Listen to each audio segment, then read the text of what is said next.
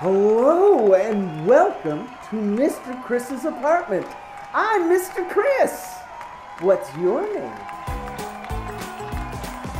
Now, I always followed Mr. Rogers' advice that if you don't have anything nice to say, don't say anything at all. But since I started posting YouTube videos online, I've realized that rule only applies if you're within punching distance of somebody. You can say whatever you want online. There are no consequences at all. Let me show you by posting mean comments on my ex-wife Carol's Facebook wall. Oh, look, here's a picture she just posted of her at dinner with her new boyfriend Gus. I hope your steak is overcooked.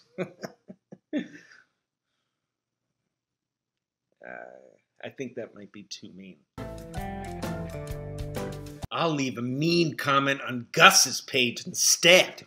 You cockless hobgoblin. I'll trample your joy into dust and then bury your bloated corpse beneath it. Oh, look, hey, it's Gus! What a coincidence! Hey, Gussie! It must have been a bad connection because he sounded mad, and there is no way he could be mad at me in real life. If you don't have anything nice to say, don't say anything at all. Unless you're far away, then write horrible things on their Facebook wall. It's Mr. Chris's apartment show. Mr. Chris's apartment show.